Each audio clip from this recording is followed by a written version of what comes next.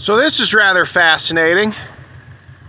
We have here a good old-fashioned windmill.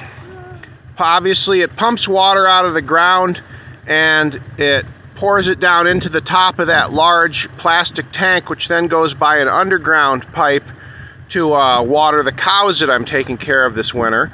So obviously it freezes hard here in the winter sometimes. It was 8 degrees last night, which raises a question of how do you manage, this piping. There's obviously no heat or anything out here.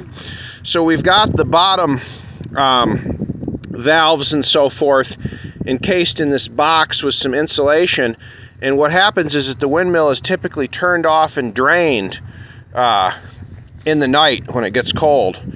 So we're going to turn this valve here, which should first of all close the drain. Then if you're ever around a windmill, you can see there's this thing, this handle.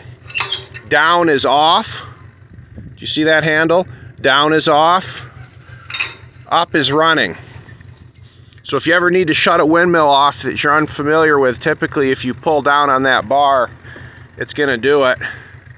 And unfortunately for our video purposes, we don't have any wind right now. It'll come up this afternoon for sure. So I can't really show you how it works. But anyway, the windmill up there turns, and the turning of the windmill is transferred by a gear case to an up and down motion of that rod that you can see there. The rod pumps up and down, and then on this one, the rod goes all the way down to the bottom of the windmill, which is probably 100 feet down.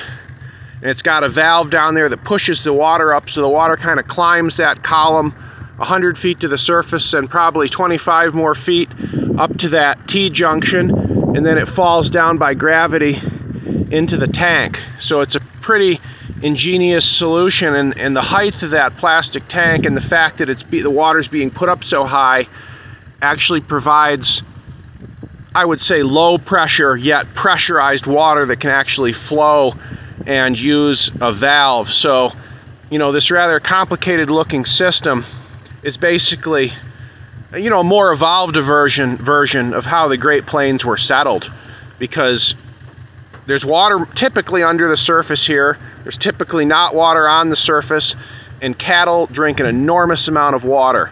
So basically the wind, as much as we hate it when it blows, the wind is what traditionally brought the water up out of the ground and pretty much what made agricultural settlement, of the plains possible.